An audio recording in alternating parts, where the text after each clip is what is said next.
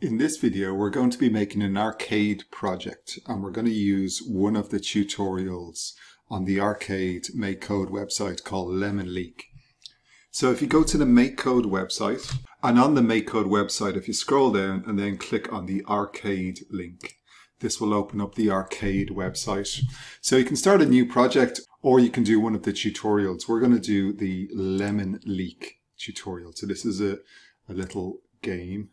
So click on Start Tutorial, and that's going to open up the project editor, and it's also going to include the step-by-step instructions on how to create this. Okay, so let's take a look at this game.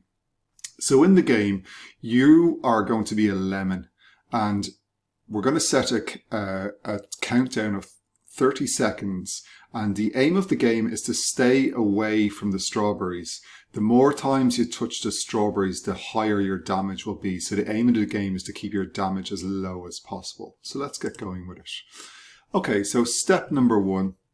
So we're going to add in to the onStart block, we're going to add in a set background color and choose purple. And then we're going to add in a set my sprite to a type of sprite, type of sprite of kind player. And then we're going to add in the move sprite with buttons. So let's do these one by one. So let's get the background. So set background color, that's in the scene toolbox. So we're going to set that to purple. Okay, the next one is to bring in a set my sprite to, and we're going to draw it. So just let me check. Yeah, so they don't rename it. Sometimes if you want, you can rename it to, you know, player one or strawberry or whatever you want to call it. So what we're going to do is we're going to go into the gallery and we're going to get a strawberry. There we go. Done. So you could draw your own one, but you know, there's some good ones in the gallery. We're going to use those. And then finally, we're going to go into the controller toolbox and get a move my sprite with buttons. So what that means, this block here is really handy because just by using that one block, it programs the up, down, left and right arrows to move your sprite. Moving on to the next step, step number 3. So to keep the lemon from leaving the screen, we're going to drag in a set my sprite stay in screen block. So let's do that first. So set my sprite stay in screen, and we're going to slide the switch to on. So it's off by default. Click that and it slides to on. Then we're going to find the start countdown block and put it at the end and change the time from 10 seconds to 30 seconds. So start countdown is in the info toolbox and change it to 30. So next step, step number 4. Now we're going to pull out an on-game update every block from the game toolbox. And we're going to set the interval time to 1000 milliseconds or 1 second. So let's do that. So into the game toolbox, on game update. So let's just rearrange here a little bit.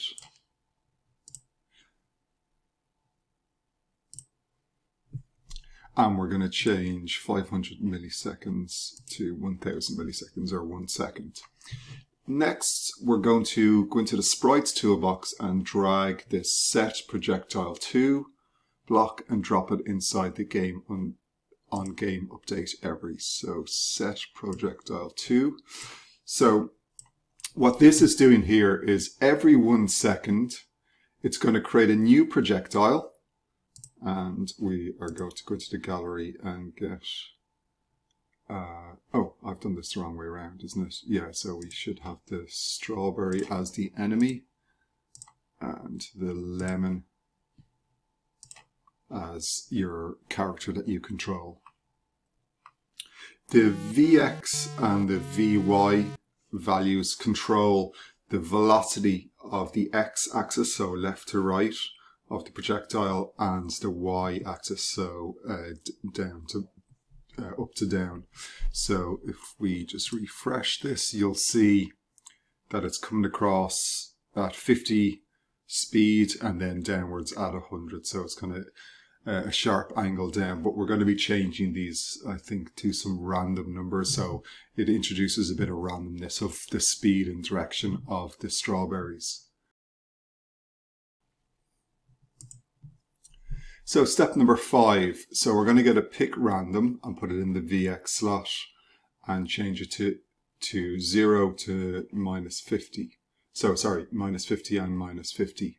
And then we're going to duplicate that for the VY block. So let's go into math, get a pick random. So both of these should be -50. And we will duplicate it and then drop 1 into VY and 1 into VX. Let me drag this down so we can see it all the way out. Okay, so these are coming out at a kind of uniform direction and speed, so it must mean I have something wrong. And just looking here, yes, I should. Here, let's bring up the tip. So instead of -50 and -50, I should have -50 and 50 for the second one. So that's where I've gone wrong. So let me just update those to 50 and 50, and this should refresh. Now we've got different strawberries coming in at different angles and different speeds. So we can see we've a bit of randomness going on here. Okay, so let's move on to step number 6. So we're going to drag in an on sprite of kind overlaps into the workspace. And so let's do that first. So on sprite of kind player. So this block here detects when two different sprites overlap or crash into each other. So we're going to set the kind for other sprite to projectile. So when player overlaps with projectile. So our player is the lemon and our projectiles are the strawberries. And so we're going to click on the plus icon. Sorry, we need to, from the sprites, drag a my sprite start effect block. So my sprite start effect.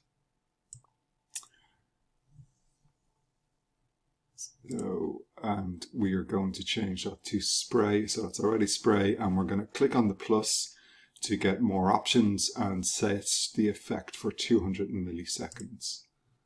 So 200. Okay. So now when we watch here, if we go in and bump off any of the strawberries, you'll see that the spray effects runs for 200 milliseconds, so that's a fifth of a second. Okay, next step. So step number 7, I think this is the last step. To score hits by the strawberries on the lemon, drag a change score by from the info toolbox and put it after the my sprite start effect. So info and change score by 1. Here's where I find this tutorial a little bit confusing, because we're actually not scoring a point, we're taking on damage. So that's fine. So just so you know that. So the aim of the game is to keep this number, this damage number, as low as possible. You can see each time the strawberry touches off the lemon, it's increasing. So the aim of the game is to keep that as low as possible for the 30 seconds that the game goes on for.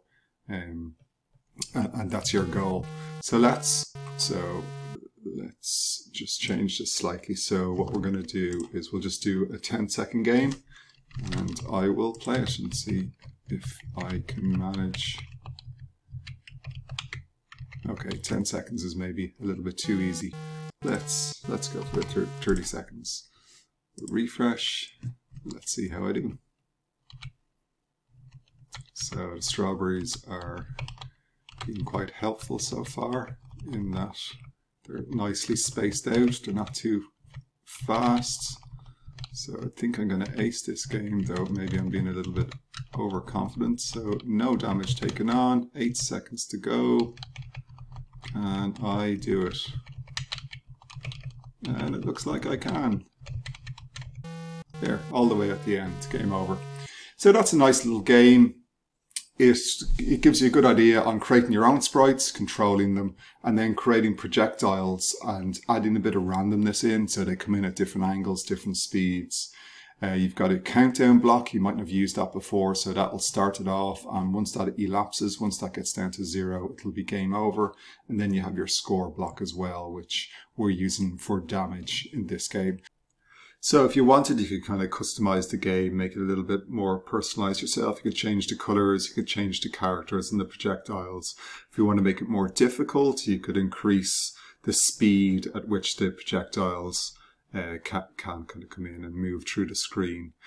If you do have something like a BrainPad Arcade or one of the devices that lets you download and play the arcade games, you can click on download, choose which device you're using, and that will download a file onto your computer of the game you've just created. You then need to connect your device, so your BrainPad Arcade, for example, to your computer using a USB cable, and then just send that file from your computer to your device, and you'll be able to play the game on your device. So I hope you enjoyed that video. If you have any questions or comments, just comment in our video below. I hope you enjoyed this video. If you want to get our weekly coding projects, make sure to click on subscribe. And if you have any suggestions on what you'd like to see us make next, just comment in the video below.